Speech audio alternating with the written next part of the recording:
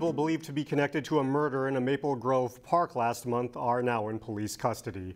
Officers from the Big Lake Police Department arrested 20-year-old Adric Hare and 18-year-old Ariana Sylvester Tuesday night following a traffic stop.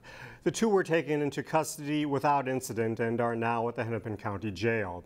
They were both wanted in connection to last week's homicide at Lakeview Knolls Park. The person killed was 26-year-old Dayton Rossetti Carter of Minneapolis. The Hennepin County Medical Examiner says he died from multiple gunshot wounds. Police say the motive for the shooting appears to be drug-related. Maple Grove police say the case is an ongoing investigation, and if you have any additional information, to please call the Maple Grove Police Department. If you've been out fishing at Coon Rapids Dam Regional Park, you know that change is underway. Finishing touches are going on the first phase of a revamp at Coon Rapids Dam Regional Park. The parking lot is expected to be finished this next week. There will be better lighting and better water filtration systems to keep runoff from going right to the Mississippi River. Speaking of the Mississippi, people are going to have better access to the river. There's going to be some nice trails down to the water and to the dam itself. Bike users are really going to notice a difference. They are going to be off of the driveway, which is what it used to be like. They'll have their own access into the park on the regional trail. Brooklyn Park and the Three Rivers Park District are partnering together on this long-term project to revitalize two parks near the dam. Thousands of Osseo Middle School students can expect to get new Chromebooks to use for the upcoming school year. The district started trading iPads to Chromebooks last year in the high school level. We found that a Chromebook was best suited to kind of meet those needs. In particular, when we're talking about keyboarding skills or integrating with some of the tools that we have like Schoology and Google Apps for Education. The technology team unboxed 5,800 devices this summer and made sure the software was up to date. This is a time-lapse video showing that process, which took 5 days. I'm very excited for where things are going in our district, in particular with our new revised digital learning plan with a new focus and emphasis on instruction and learning and how to use technology as a resource.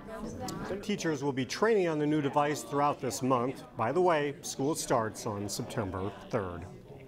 Well, veterinarians or anyone who works with animals had to get their start somewhere. In this week's edition of What I Learned at Summer Camp, I learned what the Animal Humane Society is doing to help children foster a love of animals. Every year, the Animal Humane Society provides care for more than 23,000 animals.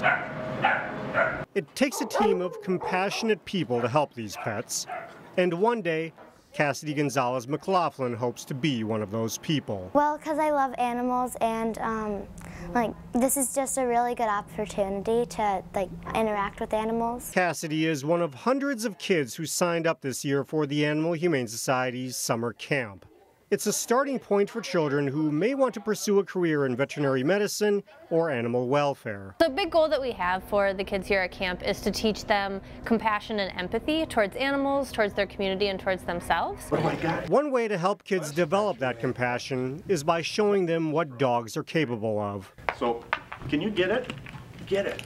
During today's session, representatives from the organization Helping Paws were on hand to showcase how their trained dogs can assist people with disabilities. For me personally, I think it's just good exposure for the kids to learn about what one of or a few of the many things dogs do in this world for people. Showcasing dogs' unique abilities is just one of the many things the kids learn during this week-long camp.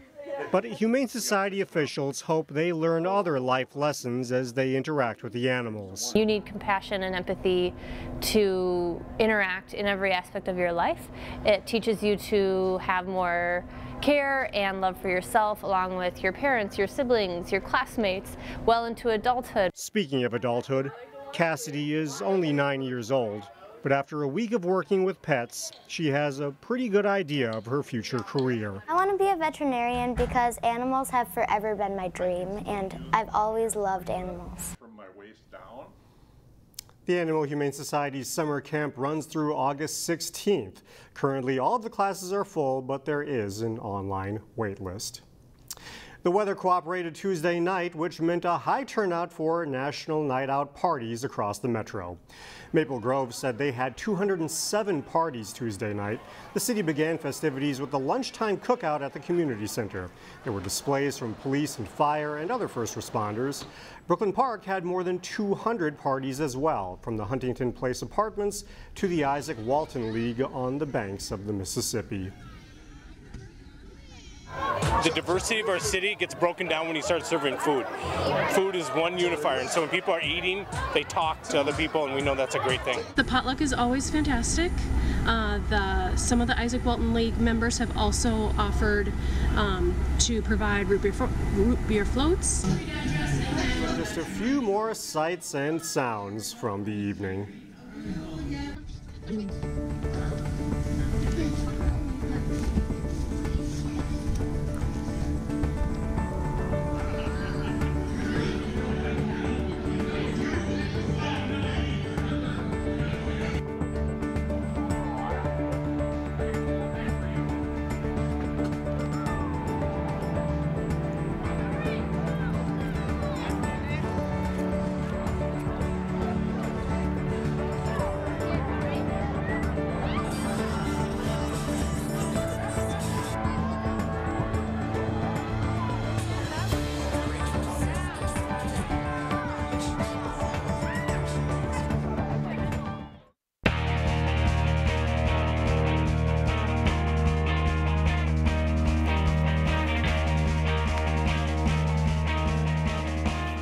Welcome back. Many local families are thinking back to school. For athletes in fall sports, official practices get going on Monday. At all of the high schools in the area, including Osseo, athletes must be officially registered through their athletic offices before they are allowed to participate in practice sessions. Most of the work can be done online now, but as Osseo Activities Director Bill Kwan says, there are still some things to keep in mind when it comes to fall sign-up.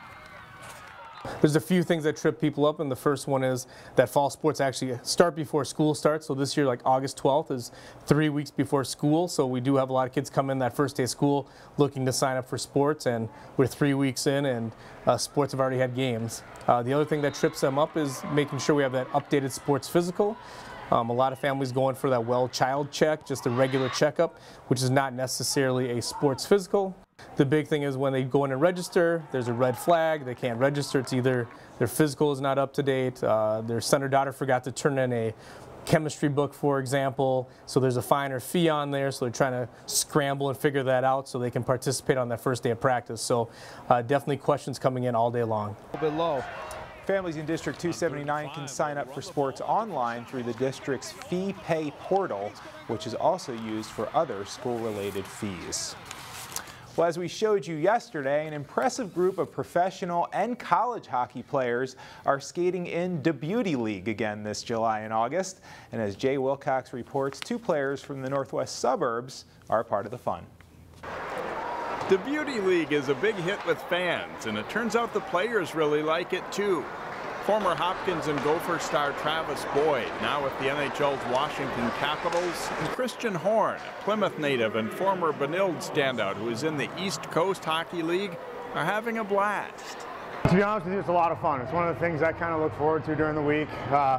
You know, with training, skating, doing all the skill stuff, it's kind of hard to find a place where you can play some games in the summertime where it's up-tempo.